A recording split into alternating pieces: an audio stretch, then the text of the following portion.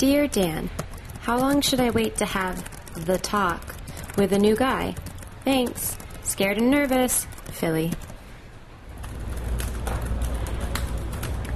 Well, he'll probably know something's up when your water breaks. Oh, you mean the boyfriend-girlfriend talk? That's much more complicated. You see, every relationship is difficult in its own special way. So instead of setting a time limit, it's best to use milestones. A good indicator that it's time to have the talk is the first time that he comes over to your apartment and all you do is order takeout, watch Pretty Woman, and go to bed. That's when you know things are getting serious. I'm Dan, and this is Ask the Office Guy.